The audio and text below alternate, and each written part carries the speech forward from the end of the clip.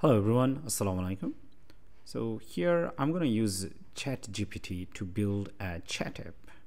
Now we'll be building a very simple chat app, and we'll see that whether it can really build a chat app or not. Okay, so we'll start from the very basic way of building a chat app, very basic one, using Flutter and Firebase, and that's what we'll be doing. So let's go ahead and do that.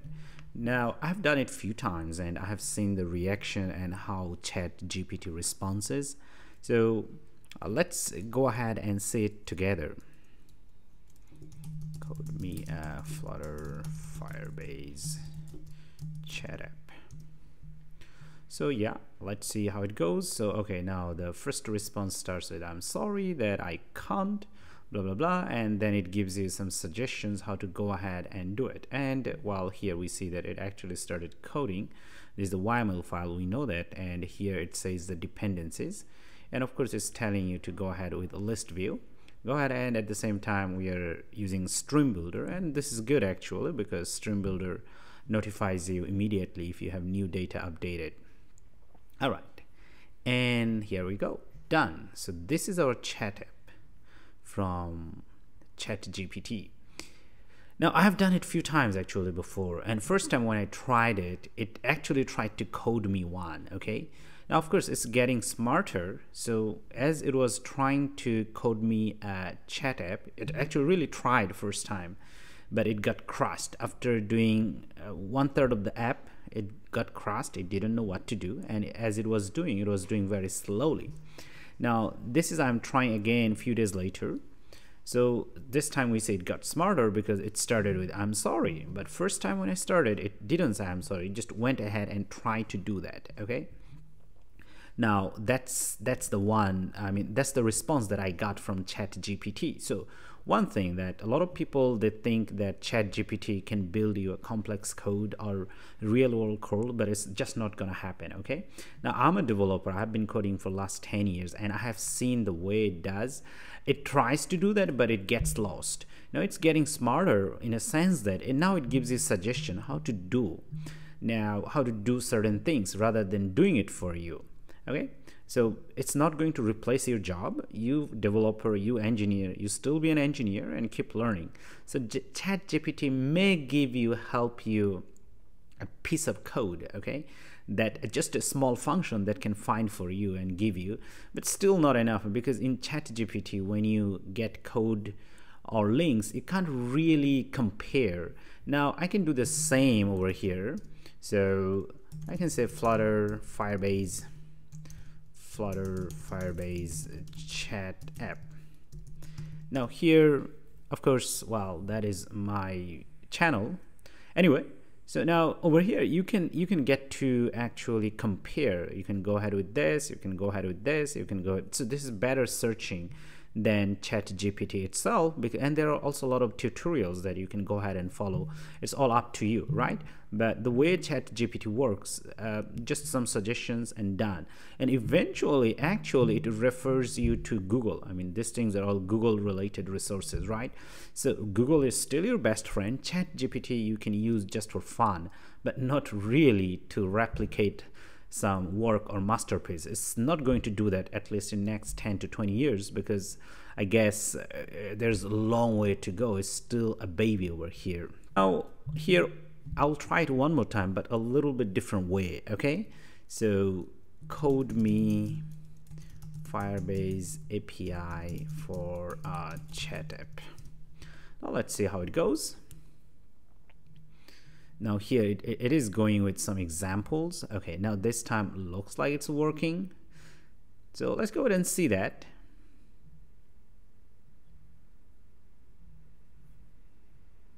Okay, it got some Firebase code over here, and of course this is still using Flutter.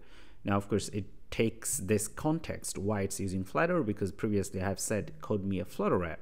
Now over here it's giving me the same thing, but now once again it's done over here. Okay, it just gave you some basic function that you might need, like if you have a chat collection, then in the collection you might want to save your data of your chatting or your user ID, and that's what it did. And it did give me API, that's true, but it didn't tell me that how to go ahead and use it and how to connect with the backend and how to call this one from your UI and assign this. Now one might say, let me go ahead and copy this and put it in the UI or like in your Android Studio and connect that. Yes, that's possible, but what does it mean? It still means that you have to know how does a chat app work.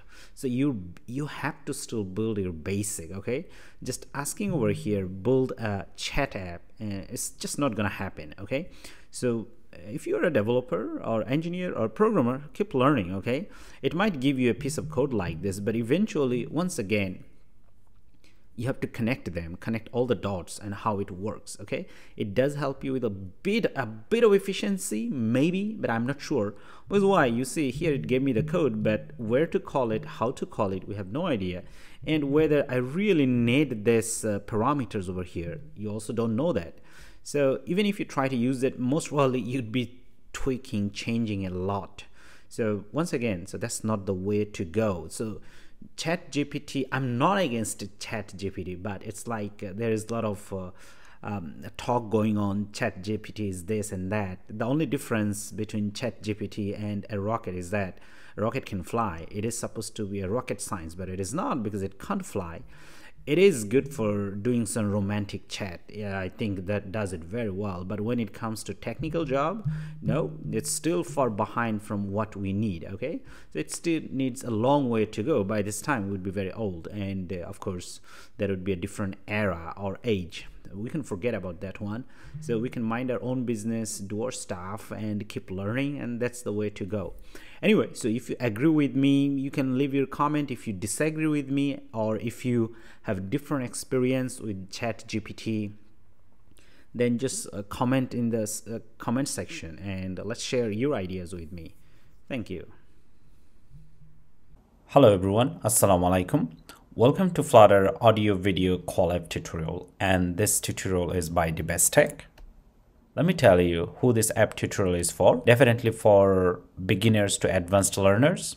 If you are a Flutter beginner learner and you want to be an advanced learner, this tutorial is for you. And if you want to land a job and you want to write on your CV that, okay, you have developed a cool app, this is for you. And if you're a student and you want to write it on your thesis, because I'm going to provide you a lot of materials and pictures and graphics that you'd be able to use on your thesis. And this app is complex enough, so it's best suited for your college thesis. And if you want to use this app as a prototype and based on it, you want to build more complex features, definitely this is for you. At the end, it's just all about mastering how to build app. Why? Because we are going to use a lot of complex features and architecture to build this app. Now let's take a look at some of the functional features of this app. Definitely it will have third-party login like Google, Facebook, and Apple login. We'll also cover how to do phone number login. After all this, we'll be focusing on how to do text chat, image chat, and exciting features like audio call chat and video call chat. And at the same time, we'll be sending notification. And this app will also have profile section. And more about notifications. You will have notification as you receive text. You will have notification if you have an audio call from other party. You will have notification if you have a video call from someone else. And if you initiate a video call, you'll have a sound on your side. If you initiate an audio call, you'll have sound on your side as well.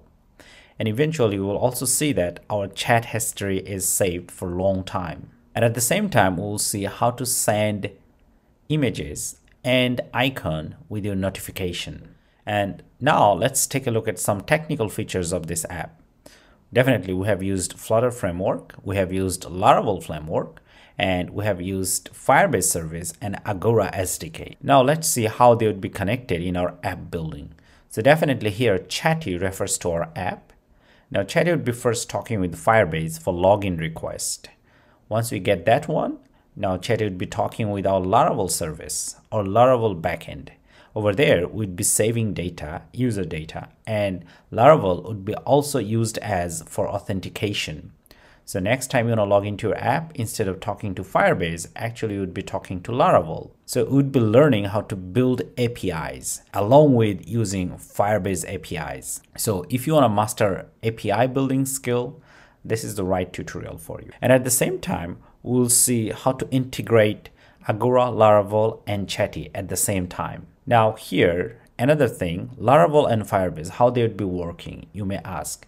Laravel and Firebase would be working for sending notification. Our Chatty app, when you send message, first will send the notification to Laravel, and Laravel would send the notification to Firebase, and Firebase would send the notification to other users, your intended users. They would receive the notification. Now let's see the core focus of this tutorial. So definitely we'll be building beautiful UI, and along the beautiful UI we'll see how to manage our app state, since we'll be dealing with a lot of data. So our app is pretty dynamic. At the same time, you'll also master how to work with local storage. We'll not only save our chat history in Firebase, but we'll also save the chat history in local storage. With this, you'll see our app is very fast. It's a seamless chatting, just like the one we use on WeChat or Facebook. Now, another feature, I'll walk you through step by step how to build API for your own server. Apart from learning how to use the API from Firebase, you'll also learn how to build API using Laravel. At the same time, we'll see how to connect our app, Laravel, and Firebase together using our backend API. We see the same with Agora SDK, where we'll connect our app, Laravel, and Agora API for talking with each other and initiating audio and video call. So after all this, let's start our exciting journey to Flutter app development.